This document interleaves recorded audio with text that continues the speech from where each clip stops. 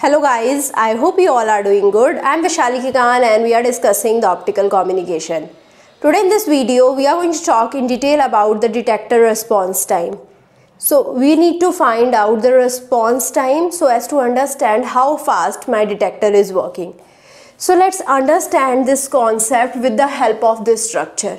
We have already talked about the PIN photodiode. In the PIN photodiode, we have the P region, we have the I region, which is also called the intrinsic region, then we have the N region. The width of the intrinsic region is taken to be W and we are providing the reverse bias voltage VRB to the P region. Here we are falling some light with the energy H nu on the PIN photodiode. Now here you can see we have the carriers generated in all of the three regions, right? So we have the positive type of carriers, which are holes which are generated in the N region, which has to move towards the I region with the diffusion velocity. Now the negative type of carrier, that is the electron, which is generated in the P region and it is again moving towards the I region. The I region is fully covered as the depletion region, right? So the electrons is moving towards the depletion region with the diffusion velocity. Inside I also we have both positive as well as the negative charges, the electrons as well as holes are generated, but these are here moving with the drift velocity.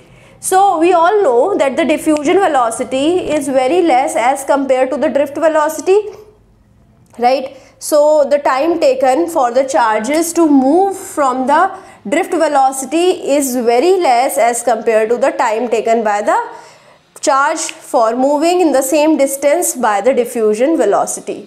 So the total current density for flowing through the reverse bias, we know with the help of these charges, when this positive charge or the hole is moving to the P region and the negative charge, the electron is moving to the N region, it is going to generate an external current, right, in the circuit. So the external current, which will be having a total current density, it is dependent upon both of the things. It depends upon the diffusion current as well as the drift current. So J total is the total current density is equal to the drift current density plus diffusion current density, right? We have to understand what is JDR and we have to understand what is JDIFF as well.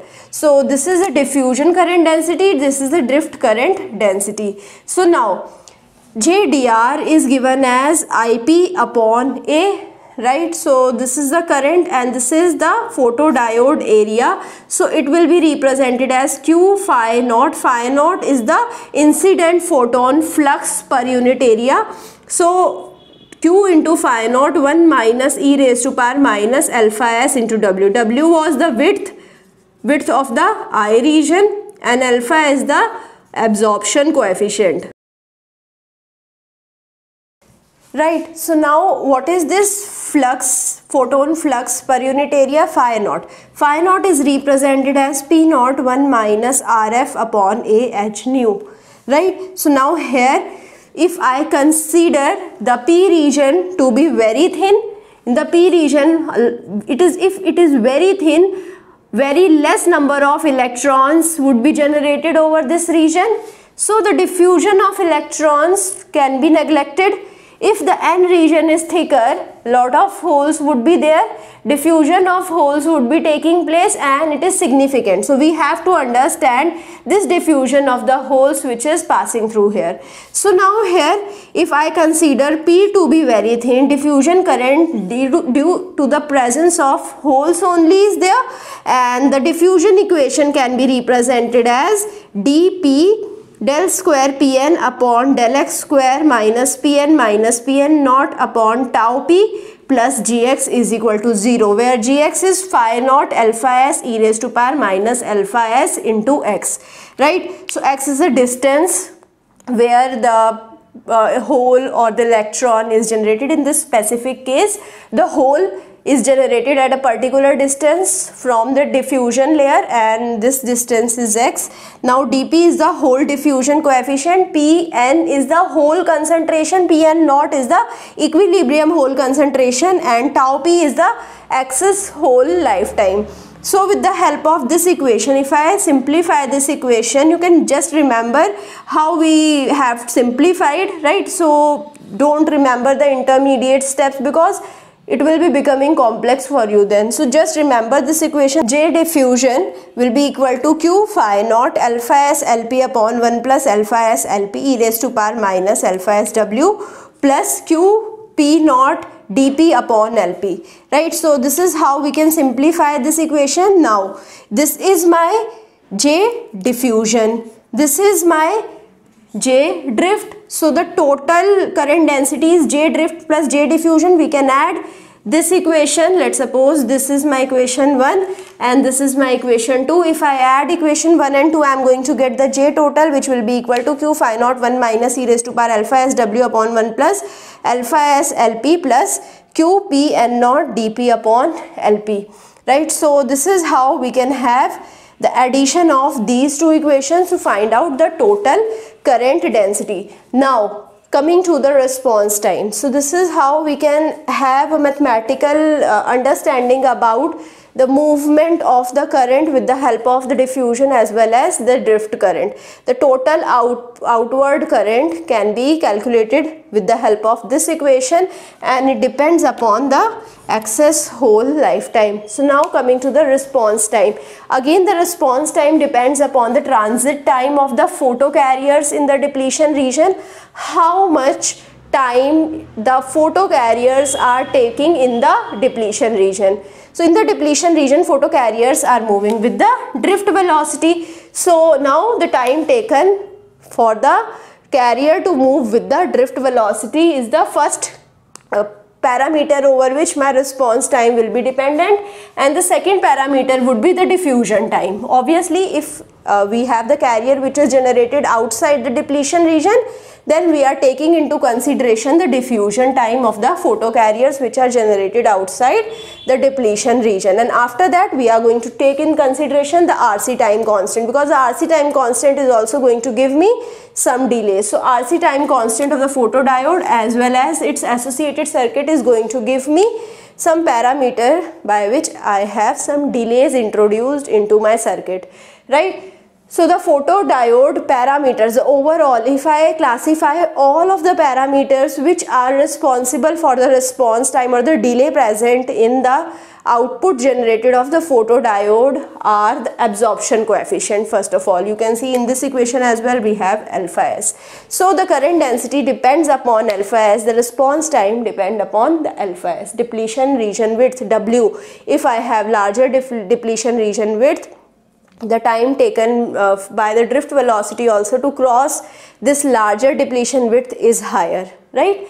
So then we have the junction and the package capacitances. We have already talked about the structure of the photodiode with the help of the amplifiers as well as with the help of the photodiode. So we have the amplifier connected in series with the photodiode, and with the photodiode we have some capacitances. We have the junction capacitance of the photodiode, we have the package capacitance of the photodiode. Both of them are giving some RC time constant or delay to the given response. Then we have the load resistance. The load resistance, when it is combined with the junction or package capacitance, it is going to give me the delays. Then we have the input resistance of the amplifier as well as series resistance of the diode. All of them are contributing to the delays present in the response of the photodiode. So we can see the transit time can be given with the formula W upon Vd, where Vd is the carrier drift velocity, W is the depletion region width. So in some cases I will be having the full depletion region width covered, but in some cases the full I is not made into the depletion region, right? So then what happens? So we are going to see all of the cases. What is the case when I have higher input capacitance? What would be the case when I would be having lesser input capacitance? So how the output is going to change? We are going to see this with the help of the rise time and the fall time. So rise time and the fall time of the detector output when the detector is illuminated with the step input. Step input is like this. So we are going to have a step input and we are going to illuminate our photodiode with the help of the step input, and then we are going to observe the outputs. So rise time is the time taken by the output to reach from 10% to 90% of its output value. So if the output value is V, this is 100%, the time taken from 10%, so this is the initial time, this is the time taken by 90%. So this is the time which is called the rise time. Obviously the fall time is the time taken by this output to fall from the 90% to the 10% value. So this is the fall time. So I hope you understood what is rise time, what is fall time, right? So with the help of both of them, I can specify the output of a photodetector. So we have different cases now. So we are going to see how the output is going to change when we have the different cases. So when we have the fully depleted eye region, you can see when we have the fully depleted region, the full eye region is converted into the depletion region. We have the equal rise time and the fall time. So fully depleted, TR is equal to TF, right? So now we are taking a consideration that the W width is very much greater than 1 upon alpha s, where alpha is the absorption coefficient. So at this condition the output becomes really fast, right? So now here this is the condition when width is very much greater than 1 upon alpha s, width is very much greater than 1 upon alpha s. So you can see the time taken for it to reach the maximum velocity is very less. Now here you can see this is the response time when I have the partially depleted region. So in the partially depleted eye region, you can see up to the 50% I am having very less response time. Up to 50% of the output voltage I can reach in a very fast manner, but after that from 50 to 100% attainment of the voltage I am taking too much time. So this is the case for the partially depleted region. Now here this is the case when I have W very much greater than 1 upon alpha s and we have the small junction capacitance. When we have the small junction capacitance, you can see we have the rise time and the fall time which are not much high, and we are going to get the faster response in this case. Now let's suppose the case when we have the W is greater than 1 upon alpha s, we are getting the faster attainment of the 100% V, but we have the large CJ. Because of the large capacitance, we are not going to get the output easily. So output generation will be giving me a lot of time. So you can see from here up till here the output is generated really fast, but from here up till here we require a lot of time for the generation of the output. So now here we are considering that most of the carriers are generated in the depletion region only, and this is the reason we are getting the faster response.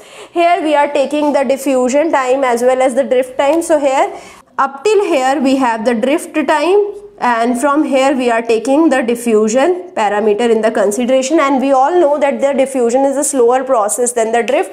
So you can see with the help of diffusion how long it is taking to generate the output.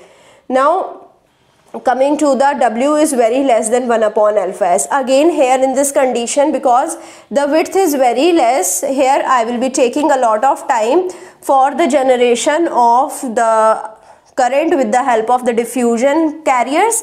So now here up till here I am getting the fast response, but from here, because the width of the depletion region is very less, a lot of carriers are generated in the diffusion region and they have to move with the diffusion region, and this represents the diffusion, right? And here it represents the drift. So with the help of drift velocity the carriers are moving very fast, but with the help of diffusion the carriers are taking a lot of time, and due to which we are getting the slow response in the falling edge. So the fall time is becoming very high in these two cases. Now what is the CJ? The junction capacitance can be represented as epsilon s. Epsilon s is the permittivity of the semiconductor, A is the area of the semiconductor, and W is the width of the depletion region, right? So I hope you understood what is the CJ. Now the detector will be acting like a RC low pass filter. I told you the output is dependent upon the resistance as well as the capacitance. So it is having the resistance and capacitance which is similar like a low pass filter. So it is going to give me the output with the pass band of the bandwidth is equal to 1 upon 2 pi RT CT. So this is how I am going to get the output. So this is the pass band, right? So this is the bandwidth that I am talking about. So if I have higher CT, so the bandwidth is going to become less and I am going to get the faster response. If I have lesser CT, the bandwidth is going to become high and I am going to get the slower response. So I hope you understood the working or the response time of the photodiodes. I hope you are now in a situation to handle this question if it comes in your paper. So if you have any doubt, you can put the doubt in the comment and I will be trying to resolve your doubt as soon as possible. I hope you like this session. If you like it, please push the like button, subscribe to the channel, share it with your friends and also give me your feedback. Thank you so much.